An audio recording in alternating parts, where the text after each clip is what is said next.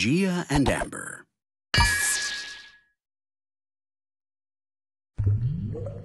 What is AMBAR? The Geological Survey of Spain is a public research institution. Studies and activities related to earth sciences and technologies are carried out in it.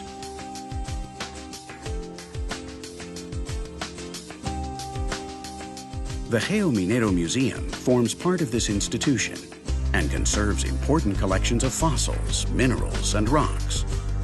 What's more, it carries out educational programs in the form of guided tours, courses, workshops, and...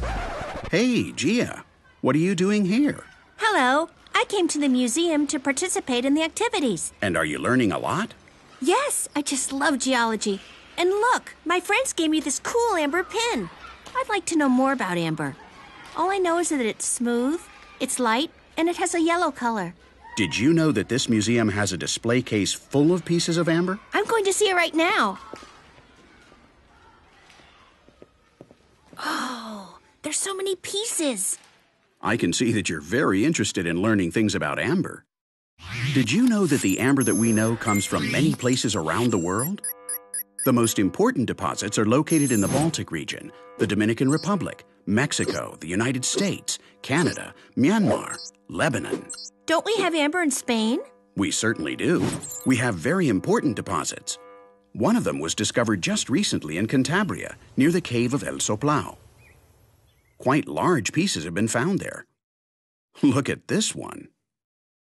You're right. And I see that it's 110 million years old. That's a long time. What would Spain have been like in that period?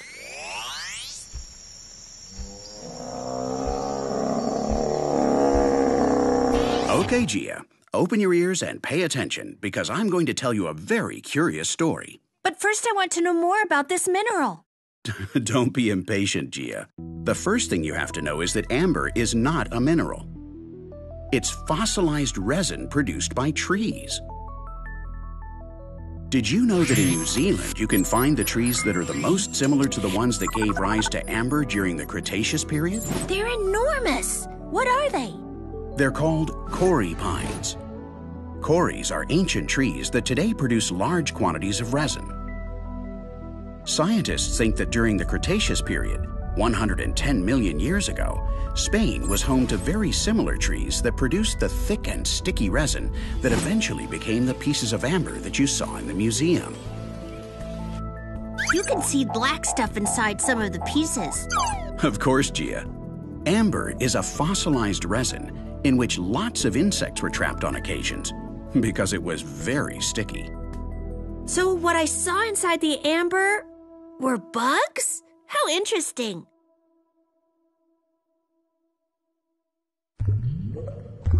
The process of fossilization. I'm going to explain to you the process of fossilization that led to the formation of the amber. To understand this process, you should keep in mind two things: the nature of resin, that is, its composition and its physical properties, and geological time, which is measured in millions of years. Okay. Let's start. The first thing that you should know is that some trees produce resin to plug up their wounds, like, for example, broken branches, blows to the trunk, holes produced by animals, or roots that are left exposed. That's how they prevent infections and promote healing. This resin comes to the surface and acts like a sticky trap that catches insects, spiders. Oh, but aren't spiders insects? No, GEA. Spiders have 8 legs and insects have 6. Thanks to that very simple feature, it's quite easy to tell spiders from insects. The next time I run into a bug, I'll count its legs. That way you're sure to get it right. Well, as I was saying, pieces of plants, hair, and feathers also appear in amber. Sometimes even small amphibians, reptiles, or mammals are preserved in amber, although that's less common. You mean that sometimes vertebrates are found in amber? But how can that happen? I'll give you an example. A little tropical frog appeared in some amber in the Dominican Republic. Scientists think that it jumped and landed on a lump of resin. They've also found very well-preserved lizards. I thought you could only find tiny bugs in amber. Well, now you see that's not always the case. But let's continue with our story. Normally, the resin that the tree has produced gradually dries out and hardens, and then it falls from the tree to the forest floor. So, this is when fossilization takes place? Not so fast, GEA. The resin's journey has only just begun. Leaves and dirt swept up by the wind and the rain fall on top of these lumps deposited at the feet of the trees so that they cover them. They gradually bury them little by little, and they stay there for years. Sometimes the forests with resin-producing trees are destroyed by some kind of catastrophe, like a forest fire, a flood, or if they're near the sea, a tsunami. And then what happens? Well, in these circumstances, the resin that was buried near the trees is left exposed and is washed away by water to more distant areas, like a river delta or the seashore.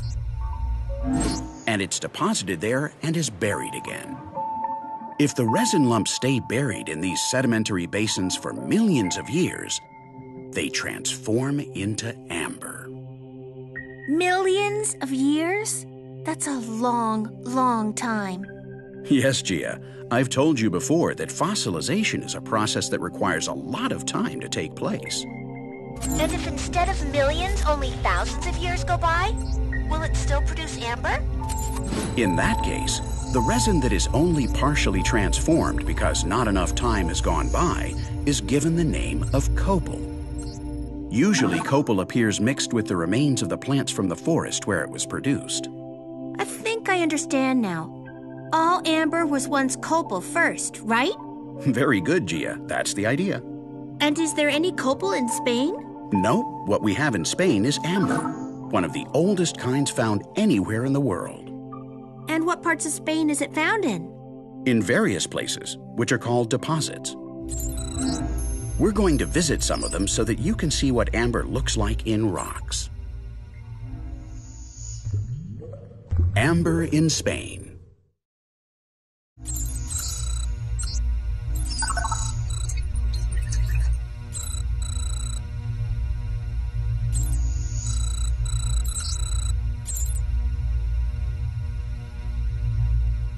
We're in Sant Just, in the province of Teruel, where there is a very important amber deposit in a coal mining area.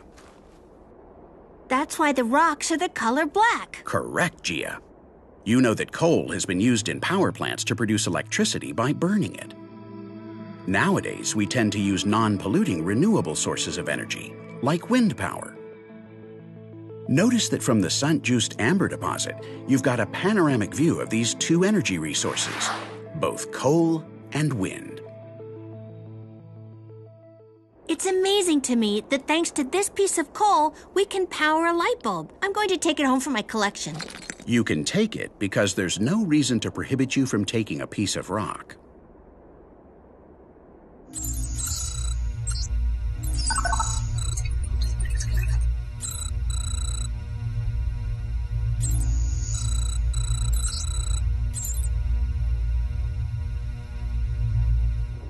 Now we're at the Cortes de Arenoso outcrop. There's a cave here. No, GEA. It's a hole dug out by the shepherds in the area to mine the amber. So the shepherds were interested in amber? Yes, but not from a scientific point of view, but rather to burn it in their campfires like incense. Well, here's a pretty piece of amber. I'll take this home too. No, leave it where it is. The law is very clear with respect to our paleontological heritage. Only scientists are authorized to remove and study fossils and to store them in a museum later. As you're going to see, some deposits enjoy special protection because of their scientific importance.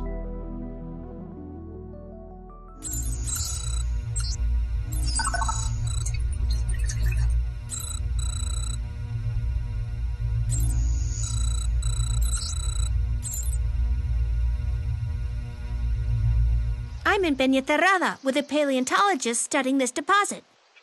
It's a real privilege that they've allowed you access to such an important deposit. As you've seen, it's protected by a fence, and that's because it's a BIC, that is, an asset of cultural interest. They gave us special permission to take samples of the stratum with amber. It's this darker colored layer that stands out among all the rest.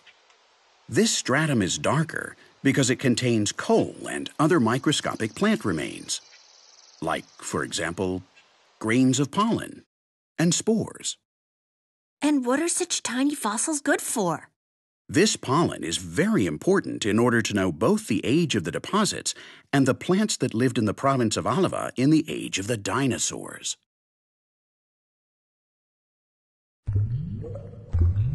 An attractive substance. What uses does amber have? Amber has been used since antiquity to make ornaments, jewelry, and amulets. In fact, carved pieces of amber have even been found in prehistoric caves in northern Spain. And why was amber so popular for making ornaments? Because of its physical properties. Notice that amber is very light, soft, and semi-transparent, and it comes in very striking colors. It also has a very unexpected property.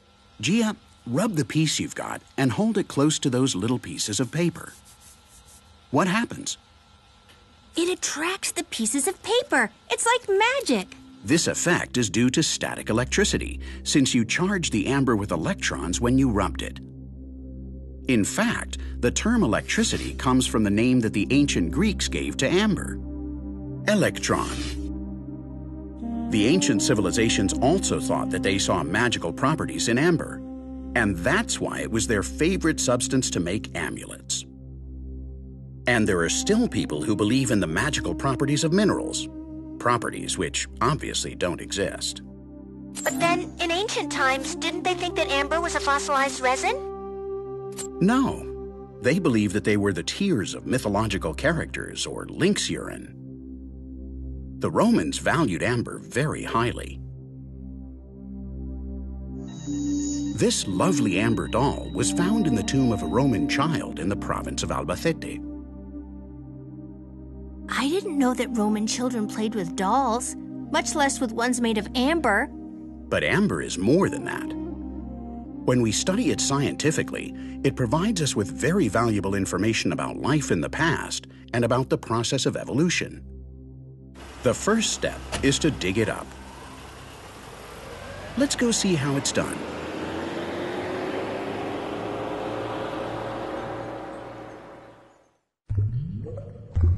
Mining amber.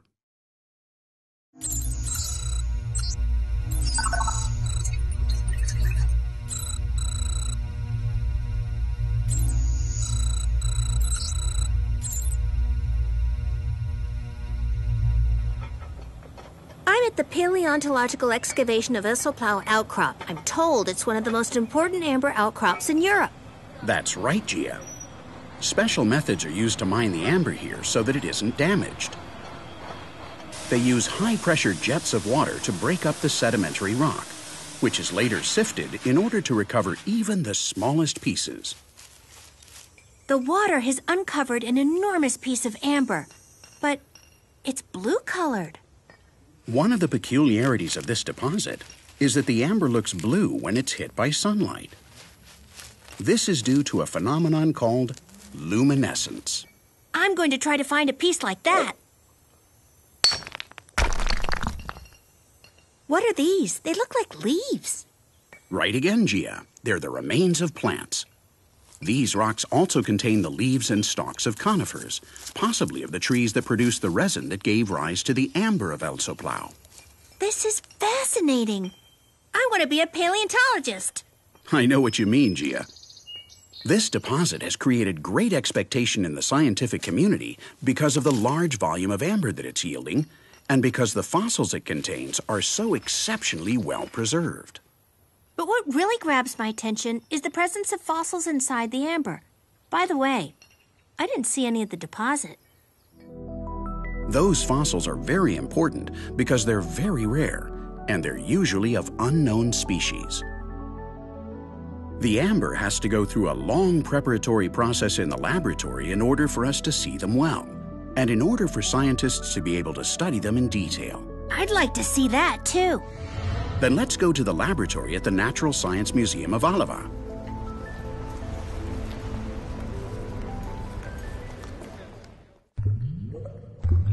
Research. Here they do research similar to the kind carried out at the Geological Survey of Spain. The first thing they do is observe the pieces of amber with powerful magnifying glasses to find any possible arthropods. That's not an easy task because amber is a little dark and normally you have to cut it up to ensure that it has all been thoroughly inspected. The fossils found are very small, and it's important to gradually reduce the size of the piece of amber that they're in. That way they are isolated so that they're much easier to see. The next process is to enclose them in a synthetic resin while in a vacuum to prevent bubbles from forming. Once it is hardened, the resin is cut with a jeweler's saw and it's given a final polishing. Can I see the insects now? Because they're very small, we have to see them with the aid of a microscope. You'll see how all the details are preserved that allow scientists to determine which groups the specimens belong to, and in many cases, to describe them as new species. Specimens? I'm referring to insects and spiders, what in zoology we call arthropods, and also some feathers and plant remains. I'm going to explain to you in greater detail what kinds of arthropods are found most often in the Cretaceous amber in Spain. By the way, Gia, do you know what the word arthropod means? Well, no, I have no idea. It literally means jointed foot. If you look closely at the leg of an insect or of a crab, you'll see that it's formed by several segments, and that between the segments there is a joint that allows them great mobility. Today, arthropods are one of the most diverse and numerous groups of organisms, and they include animals that are very familiar to all of us.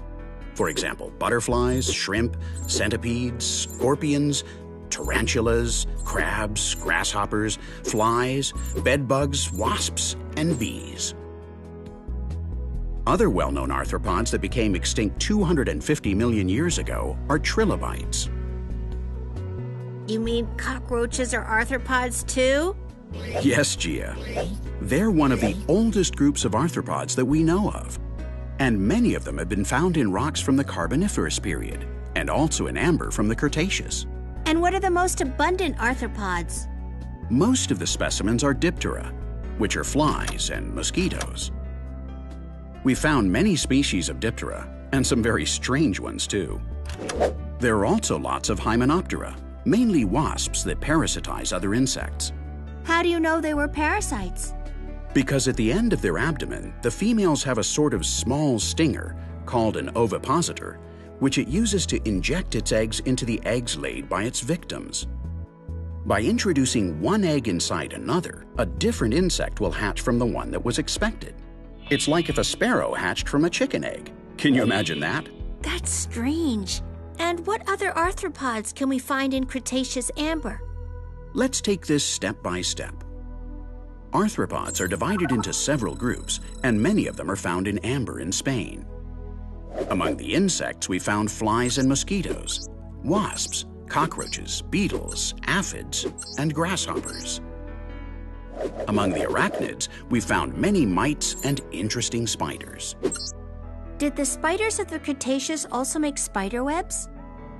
You know, Gia, the oldest known spider web was found precisely in the Sant Just deposit, and several insects were trapped in it.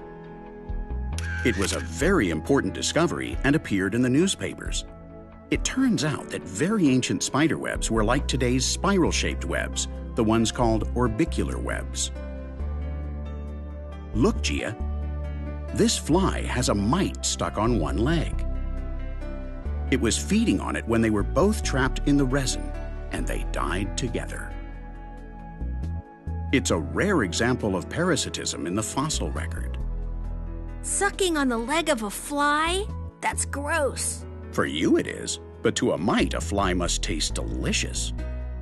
You told me before that they've also found feathers in amber. Yes, Gia. Some feathers have been found, but we don't know if they belong to feathered dinosaurs or to the first birds we know of. You can see them really well. Sometimes we find unique specimens, and therefore ones that are very important for research, in very cloudy or altered amber.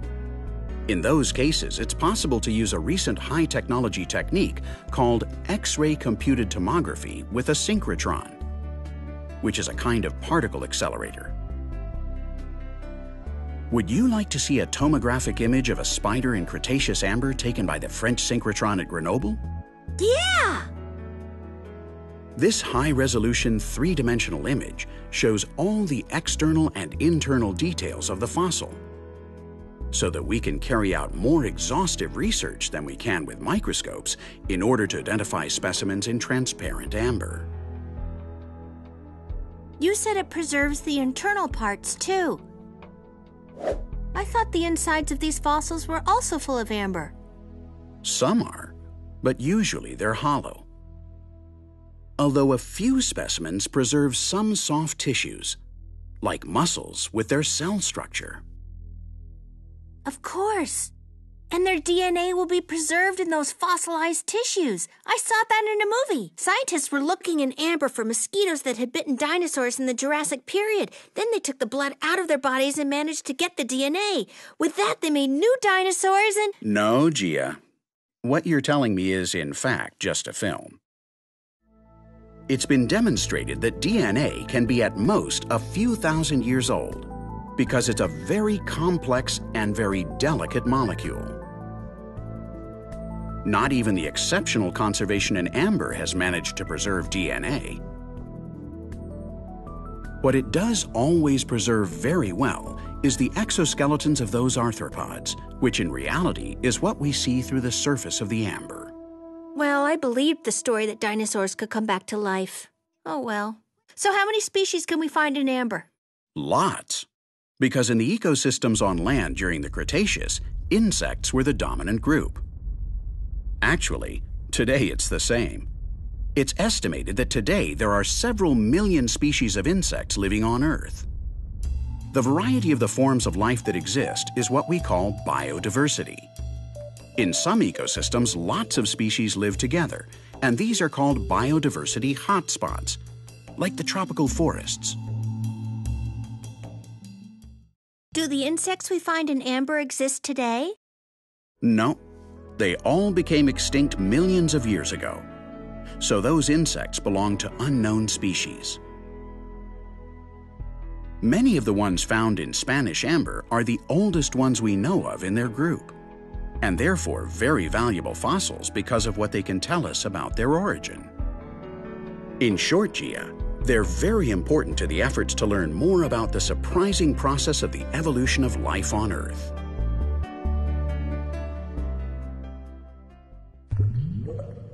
Final summary. Paleontologists don't just collect pieces of amber. They also carry out detailed studies of the deposits. In other words, of the characteristics of the strata, of where the lumps of amber appear, and of the associated fossils.